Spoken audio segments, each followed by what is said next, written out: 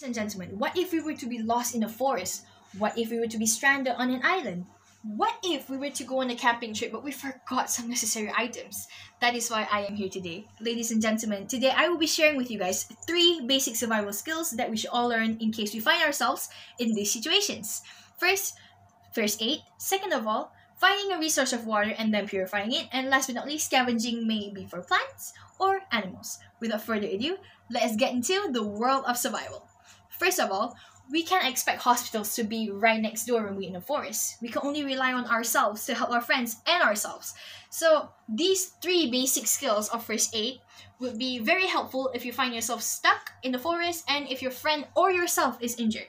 First of all would be a gash. How do you stop a gash? By creating a tourniquet. How do you create a tourniquet?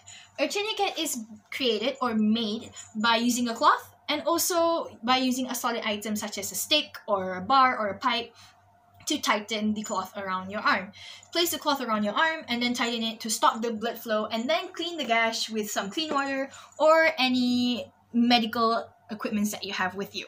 Second of all would be CPR, which is also known as cardiopulmonary resuscitation. This can be carried out if your friend is actually drowning or unconscious and you want that person to come back to his consciousness. Basically, you have to give 30 compressions to the middle of the chest, and then after 30, give 2 strong mouth-to-mouth breaths after tilting the chin up and pinching the nose of the victim. Repeat these steps until help arrives or until the victim awakes from his unconsciousness. Last but not least will be broken bones or fractures. Broken bones and fractures can only heal up when the bone is aligned to its original position. So this is what you call resetting the bone. After you reset the bone, take some bandages, cloths, and also some solid items such as wood, bars, pipes to align the bone and to secure it in place until it heals up. With that, actually, ladies and gentlemen, those are the 3 basic tips of survival in first aid that you should know. Because as stated by Sean Turman in 2017, it's always better to be ready, because having yourself injured in this situation is also considered as the worst case scenario that can happen, because it is hard to handle because lives of others and yourself actually depends on it. So it is better to face it head on with the with any education or general information of the first aid that you have. With that, actually, ladies and gentlemen, first aid is considered very important because you can actually save life of others and also save your own life. Moving on to my next point would be to find a water resource. Water resources can be found in these 3 spots, basically. A river, creek, or underground spring. These 3 are the most reliable spots and reliable locations to get any clean water.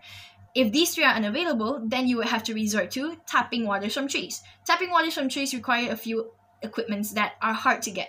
Second, you could either dig underground. Digging underground gives you a very small chance of finding water. It goes to slim to none, so it's actually very risky.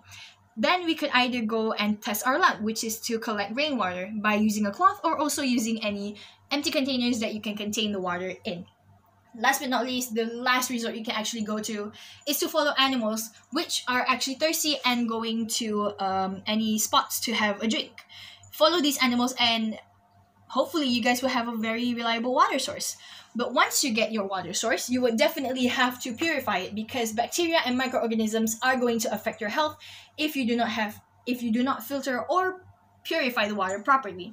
There are 3 methods in purifying these waters. First of all would be boiling.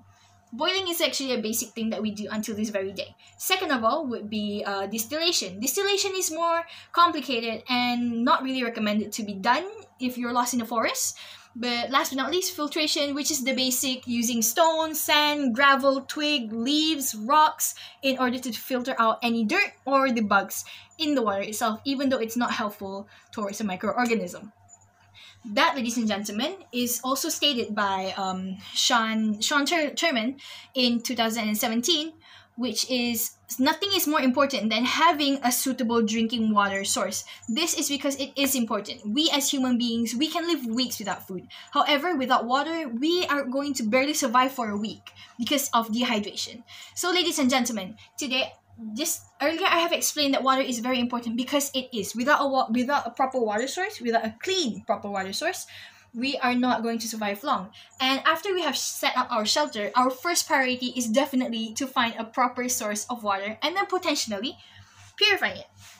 Moving on to my last and final point would be scavenging. Scavenging for food is actually very important. Yes, like I stated earlier, food is not as important, but food does give us energy. And in order to survive, we need energy. Food, in the earlier stage of camping or being lost in the woods, it's better to just resort to having plants as our resource of food. Because we do not really want to hurt the habitat, or the living things around it yet, unless we actually have to. But there are 4 plants in Malaysia that are actually commonly found in the forest, and 100% confirmed that is edible with no food poisoning, no poison, no food poisoning, no problems with it. So these plants would be pakupakis, pucuk ubi, buah lakum, and also the bush passion fruit. These 4 are actually the most reliable. But if you found any plants other than these 4, then you would have to conduct the universal taste test, which requires you to actually break apart the plant and take each part of the plant, testing it from smell to skin reaction to mouth reaction and also to taste. If any of these tests, like the nose, mouth, and skin, give any bad reaction or bad smell or bad taste, immediately throw that plant away or that part of the plant away, because that is already considered as it being a red flag of it being inedible or poison or bad or a fungus. So other than if you were to live like longer in the woods or when you're traveling or camping, then you would have to resort to actually getting protein from animals, which they contain vitamin B12, which is usually contained in the protein of an animal. These animals actually can be like deer, fish, cow. So how do you hunt them would be basic, which is to have any branch or stick, carve them into a spear, and then you may take away and hunt your life away, and enjoy actually, and make sure to be safe though. Make sure to be safe. So, as stated by Sean Turman again in 2017, find food to keep yourself alive, because in case your situation drags on, you're going to have to catch food, live food actually, because in order to stay alive, you are going to have energy to live. If you don't have energy, then it's useless, because there are actually been a lot of ways to hunt for food and plants, but both of them have drawbacks and also the benefits. So ladies and gentlemen, today I have explained the 3 tips, which is first aid, water resource, and also scavenging. These 3, what do you think? Will you learn them? Or would you actually ignore and neglect what I have said today? In case you have found yourself in these situations, wouldn't it be helpful? My name is AIMIE AZREENA, and thank you for listening to my speech.